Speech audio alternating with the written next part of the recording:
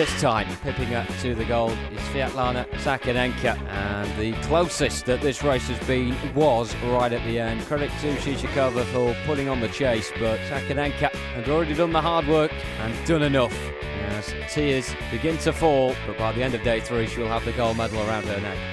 If you want the things that you're after, sometimes it takes tears and pain.